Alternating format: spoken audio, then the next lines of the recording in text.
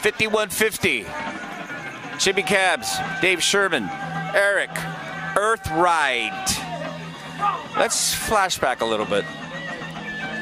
For those of you that are into the heavy music genre, I'm sure you've heard of a little band called Spirit Caravan. Much like these groundbreaking, ahead of their time bands, they created what now is a very popular heavy music genre in 2018. Are you blown away of all the hot chicks that come to these shows now?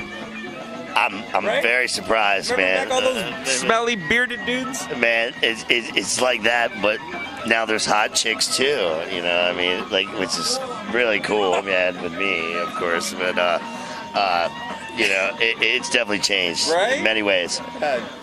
Who would have thought, man?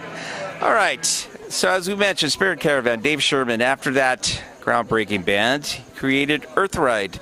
Earthride's always been very interesting for me. Let's start off back then.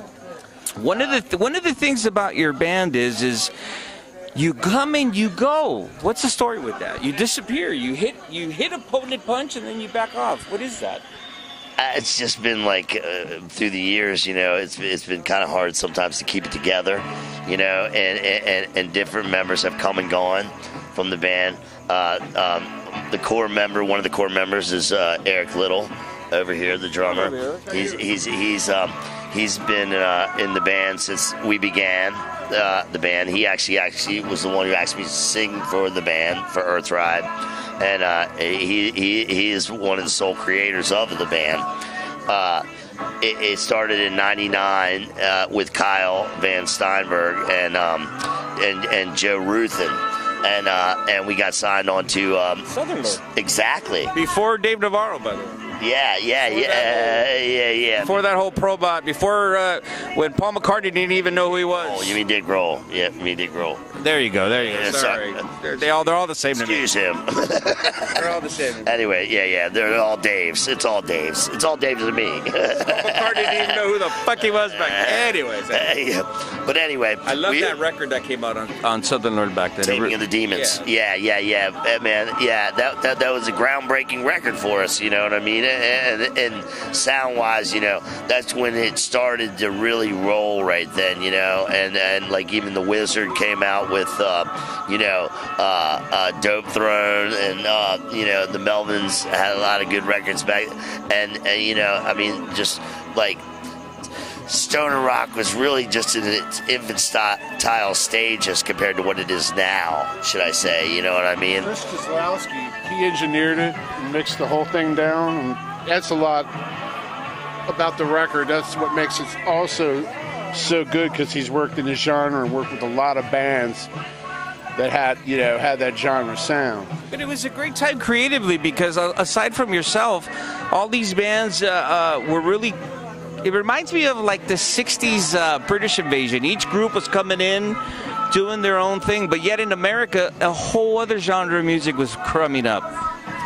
Yeah, I mean, there was a lot of bands like, you know, like the West Coast bands, like, you know, Caius, St. Vitus, you know, Fu Man, you know, I mean, all these bands, and we're pretty much lumped into that same thing, you know what I mean? And me being in Spirit Caravan, man, with Wino, you know, and Shine, and Joe Lally being involved with Fugazi guys, you know, and Joe Lally putting out our first 7-inch, you know, that really, you know, it was a whole process, man, to what it is to now, you know, with Sleep and Electric Wizard. There's a lot of good Maryland bands. There's ton of bands that no one's ever heard of that play around Maryland. I mean, there's really good bands that...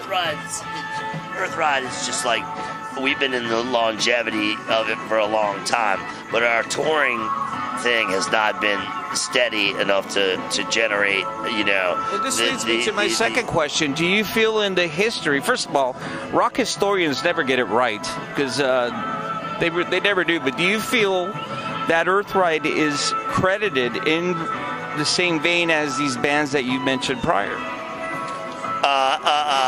As far as Caius and St. Vitus and stuff, I think musically we are definitely on the same level. I just think that and artistically we are too, but unfortunately, we've let our families and lives, unfortunately, like stop us from doing a continuous touring thing, which these bands have done, right, for years and years and years to build their should I say their career. And yet you still have a fan base, which in music, there's no really loyalty. It's very rare for loyalty because fans come and some of them it's a fly-by-night thing, but yet you've always retained a certain loyalty, which of course here you are today. And what comes from that is I think the music it stands its test of time. And I think it will always stand its test of time. You know what I mean? Because it's timeless music. Earthride is timeless music, and we put everything we had into it. As far as soul and and all that.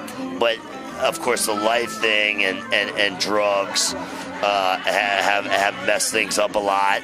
Through our career in the band's. History, you know what I mean, and which has kind of put it into a negative thing, you know what I mean, like as far as like crowd response and as far as like popularity, should I say, compared to those other bands that I mentioned, you know what I mean, like yeah. You should come out to the Maryland Doomfest, man, and catch all kinds of acts, man. I mean, there's a lot of good bands in Maryland. We play what we want. We don't care what everybody else plays, and that's what we do. Maryland, we're influenced by an array of different bands, but we just do what we do.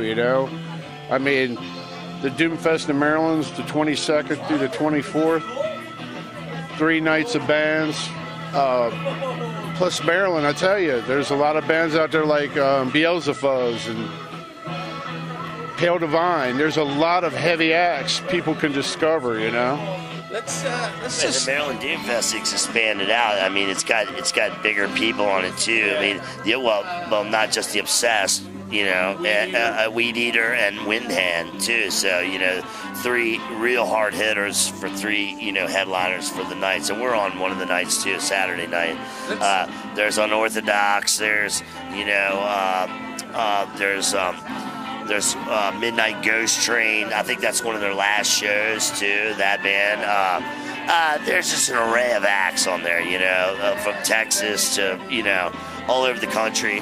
I don't know if there's any European bands on it yet, but I think they might possibly have a European Doomfest in, like, the Netherlands or something like that. That's what I was hearing. Yeah. Would it be safe to say that Earthride is back on full force? You're going to be venturing out on the road and possibly recording some new music?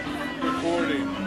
We're going to work up a record when we get back. We already have some material, but we're going to work up a record when we get back, and then we're going to get back out there. But we got to get another.